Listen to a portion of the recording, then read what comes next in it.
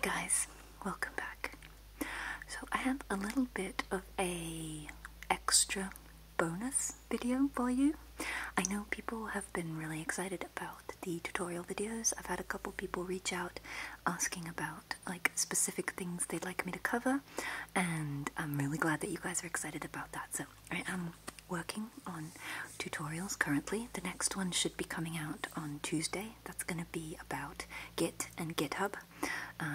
And then following that, I had someone asking me about some questions about Linux versus OS X versus Unix and Ubuntu, so I'm going to be doing another video on that, as well as some upcoming like just JavaScript tutorials, getting started with some really basic web development stuff. So that's all in the works. I'm trying to make Tuesdays regular tutorial uploads, so it's going to be hashtag tutorial Tuesday, so keep your eye open for that. For now though, I got a comment on a previous video from someone called Mr. Account, and he was basically asking me about my background as a coder, about how I got into it, about how I got to be where I am today, basically. And that is something that I actually really like to talk about because my journey was not typical. I did not go like through a 4-year degree and then go into a job right out of college. So I think it's important to share stories like that, stories where people's paths are different, especially if there are people out there like me who are maybe looking to make a career change, or who are wanting to get into coding but don't really know where to start, or maybe you just want to make coding your full-time job but you're not sure if you can or if that can work. I'm here to tell you that you can. It takes a lot of effort and a lot of hard work, but I kind of feel like if I can do it, anybody can do it. So yeah, I put together this little video just talking about my personal journey into becoming a coder. Hopefully it's maybe inspiring for you, or at least you guys enjoy watching it. It's called My Not So Straightforward Path from High School to Software Engineer. So as you guys know, I am a full-stack developer, but before I was a coder, I did this. You're feeling low, like to get away for a while now. Your body's tired and you've been under stress. Well, I understand the difficulties and the pressures of life can wear you down and make your head a mess. And I know it surely gets high, dealing with all that.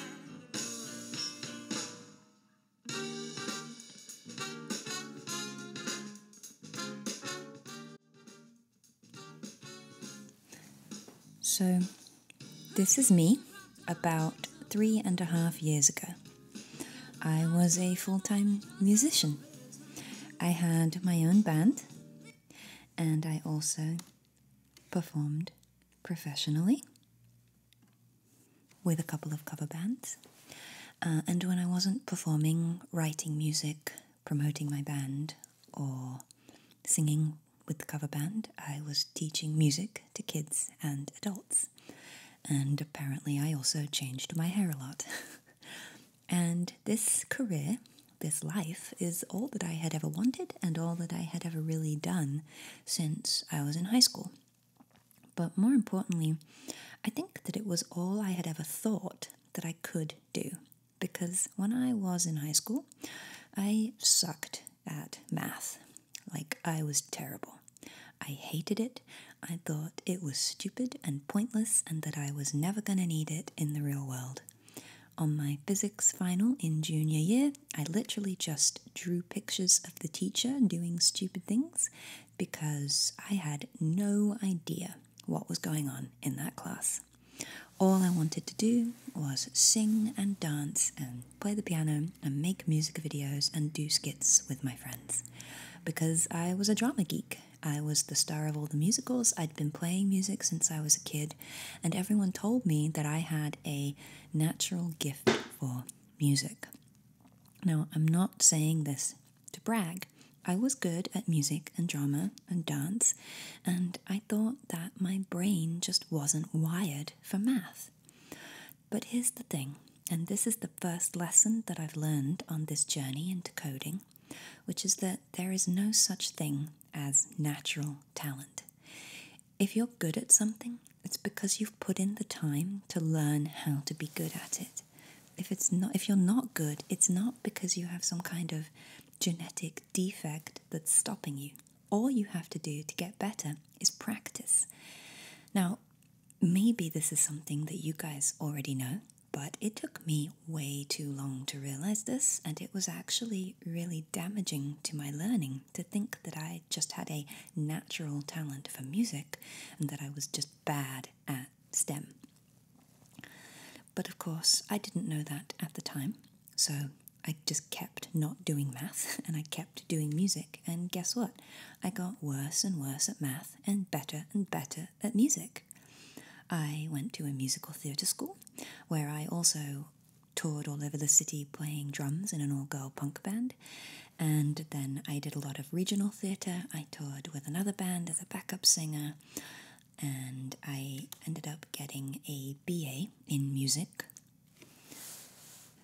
So then what happened? How did I go from being a singer to being a coder?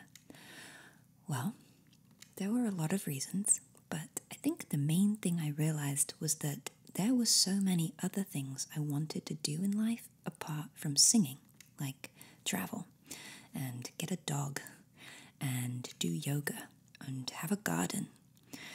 And I realized that limiting myself to only pursuing the band with this single-minded intent was kind of preventing me from doing all of these things.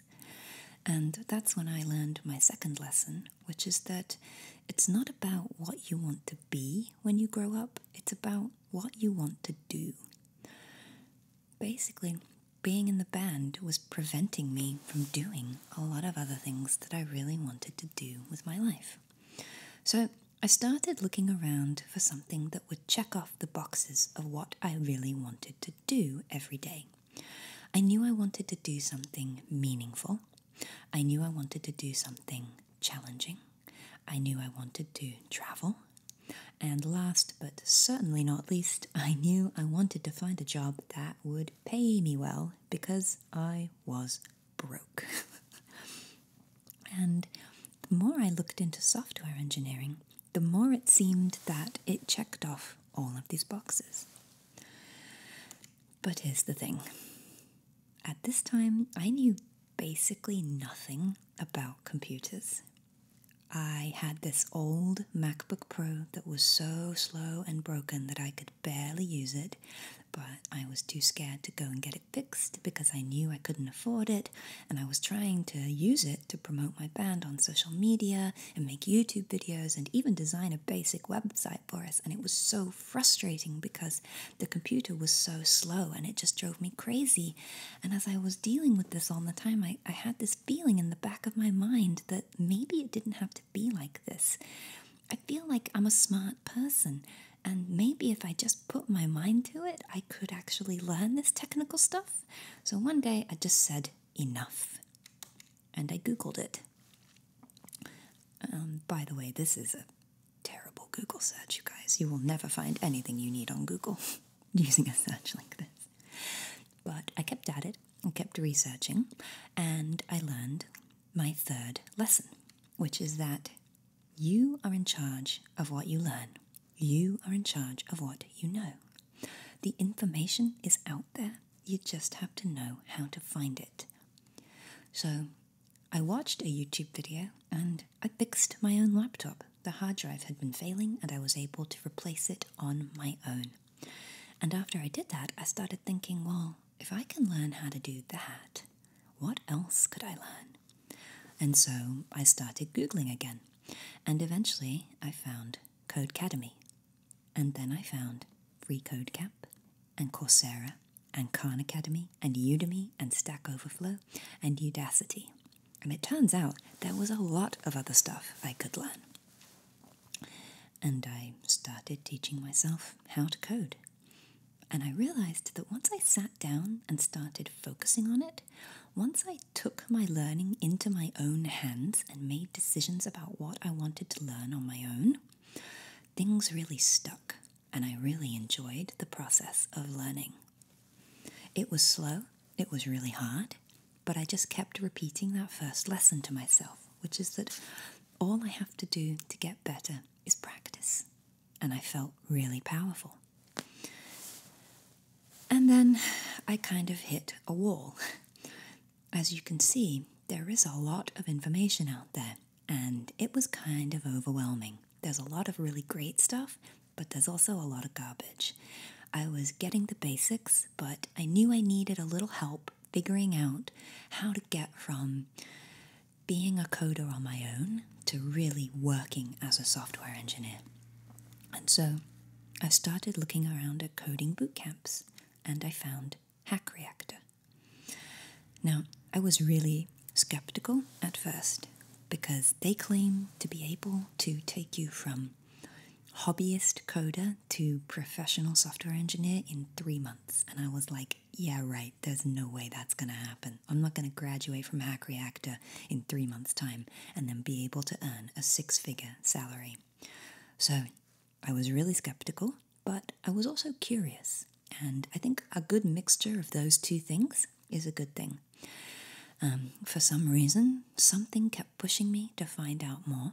So I called them and I asked them a bunch of questions, and I attended a talk at their campus, and I reached out to some people who had written reviews about the program online, and before I knew it, I was doing their coding challenge to see if they would accept me. And by some miracle, I got in. Yay! Now, at this point, stuff got real. I had a decision to make. The bootcamp was not cheap. I was literally going to have to put my entire life savings into it and take out a loan to be able to go. Plus, it was in San Francisco, and I lived pretty far away from San Francisco. Like, where was I going to live? How was this going to work? Was I really going to risk everything I had on this harebrained scheme? I had no computer science experience. In fact, I had no experience even having a real job. I had never worked in an office before. I had only ever been a musician and a barista, basically, and taught kids to play the piano. I wasn't even good at math. Like, how was I going to do this? Well, this minor freak out brought me to the fourth lesson that I learned on this journey, which is do or do not. There is no try. So I quit the part-time job that I had been working. I took out a loan. I drained my savings account. I called up a friend in San Francisco and I asked him if I could crash on his couch for a while. I had no idea where I was going to live after that, but I knew I would just have to figure it out, because if this was going to work, I was going to have to make it work. And it worked. I ended up sleeping on that guy's couch for like 3 months, and during that time, he and his musician friends were basically just partying around me until 2 a.m. right next to my head while I was trying to sleep every night. And I would wake up in the morning early and I would go to school 6 days a week, and I would code at school for 12 or 13 hours every day, 6 days a week for almost 3 months straight. In fact, for over 3 months straight.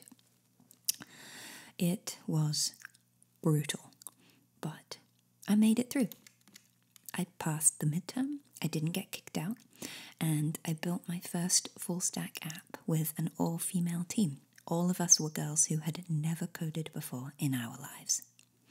So at this point, you're probably thinking, yay, you made it, awesome. The hard part is over. It's time to reap the rewards, because that's what I was thinking. But I was wrong. The hard part was just beginning. I may have known more than I did 3 months earlier, but compared to how much there is to know out there, I knew nothing. There is a saying that the more you know, the more there is to know, and that is especially true in tech. And job hunting, when you have zero experience and know basically nothing, is a grueling, soul-crushing ordeal. If getting into Hack Reactor was when shit got real, this was when shit got way too real. I will not lie to you guys, it sucked. It was hard.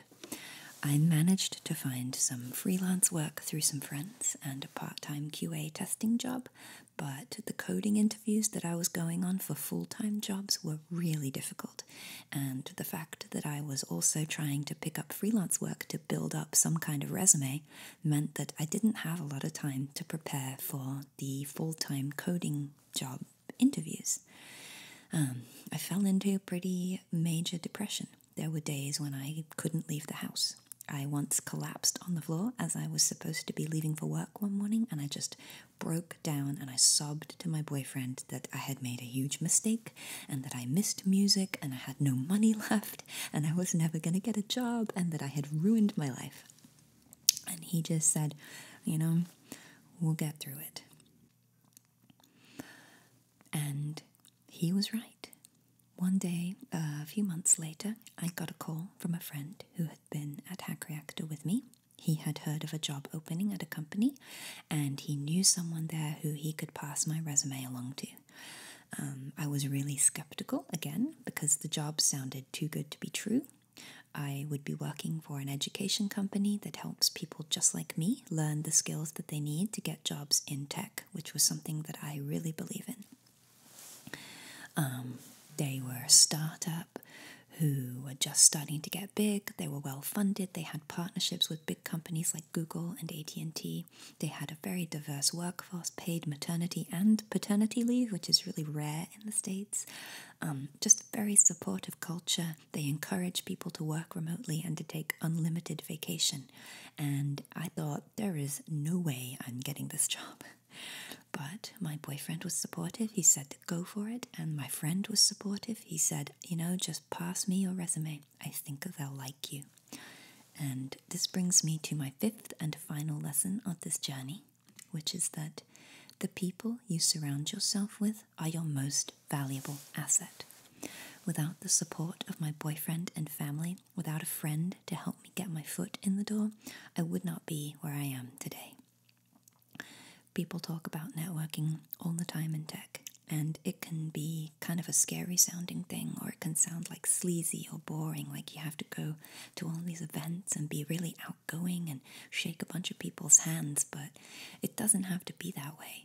You don't have to go to a networking event or do an internship to network. All you have to do is be yourself, put yourself out there a little bit, make one friend, have one supportive family member or teacher or person in your life who can say, you can do this, I'm here to help.